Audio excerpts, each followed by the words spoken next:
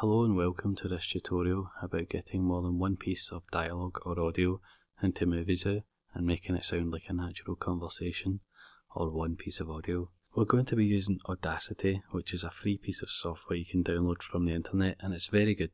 I would recommend downloading it unless you already have audio software of your own. First step, of course, is to record your audio. I've already done mine. You can see I've got one loaded here. Now I'm going to load up the other one, and I'll show you how I got it to look like that. But first I should just say that you can record it in stereo, which is what I did, or you can record it in mono, which probably makes it easier, but in saying that, you can change it to mono in Audacity, so it just depends whichever's easiest for you. I recorded these on a Mac, so these were WAV files which are easily recognisable by Audacity, but if you've got a file that isn't recognised, then I'll show you what happens or what you can do. Let's load this other piece of audio that I've got. So we go up to File and then down to Import, and normally we just select Audio, but if it's unrecognisable by Audacity we'd select Import Raw Data. Effectively does the same thing, but in this case just Audio will do. Audio, I'm just going to load up my file here. There we go, so I'll just load this in. Now you can see it looks a little bit different from the one above it.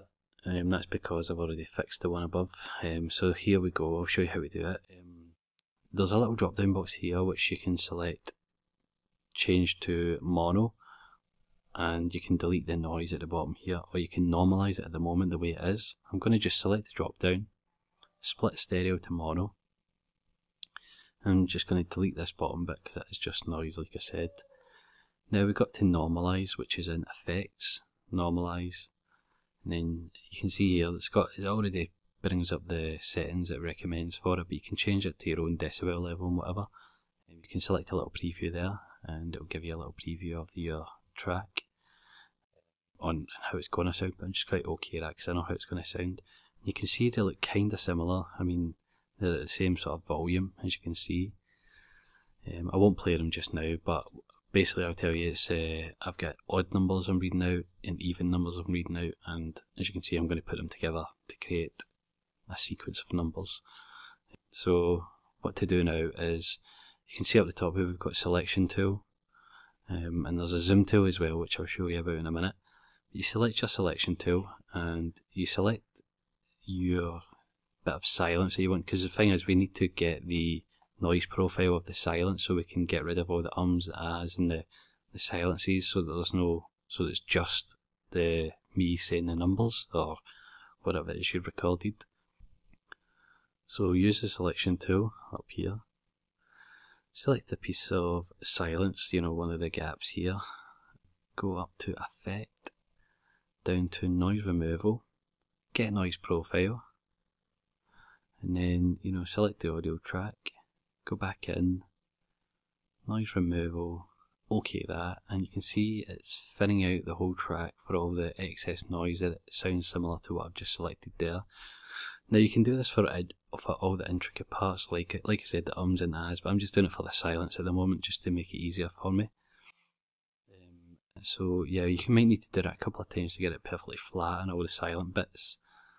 We do that for both pieces of audio here. I'm going to do that, but I'll show you something else first. So I'm just going to pause the video just now just to get all the audio cleaned up and then come back to you. Okay, so that's it all cleaned up, every single bit, and you can use the zoom tool. This is what I was going to show you. You get your zoom tool, click here, and then you can use your left button to zoom in and your right button to zoom out, and you can zoom in to the individual little bits in between each word that I'm saying and get right in amongst it, and you know, delete all the, or silence all the audio you want in there. So that's what I've done, that's what I was doing when I paused the video there.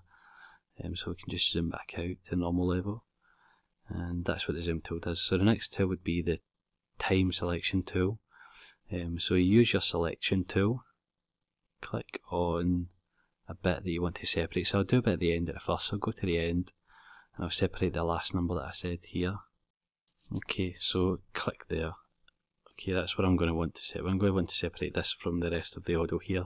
So I've clicked there and I'll press Ctrl I, which highlights this bit that I want to, it basically detaches it, and then you select your time selection tool and you can see we can grab this piece at the end here now and move it along, which is very good So that's exactly what I wanted.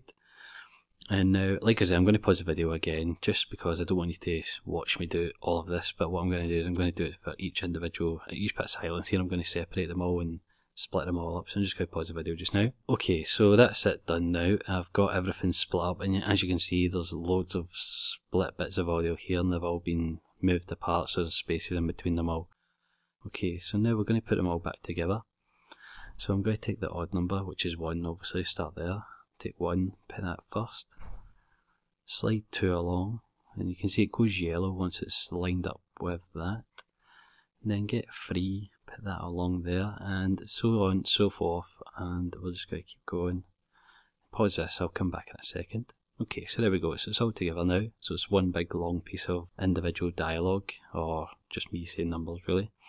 But once you come to save your final product, if you export it, and it exports it as an MP3 file in the mono format, unless you click on the drop down box here and select change mono to stereo, converts it into a stereo file, and then when you export it, it will be a MP3 stereo file. It's totally up to yourself what you do. I will do it this way actually. So get your stereo file, export it, okay that, and then it'll bring up a little box. You can change the name of it and things like that. Okay your way through until you get the save file, and so that's it done really. I've got the save file now. I'll get that, and then I will open up the MP3 and I'll let you hear it, and that's it for this tutorial. So I hope you found it helpful. I'm going to post a post on the forum, and hopefully that's very helpful for you. But yeah, here we go. So this is the finished product, and thanks for listening. 1, 2, 3, 4, 5, 6, 7, 8, 9, 10, 11, 12, 13, 14, 15, 16, 17, 18, 19, 20.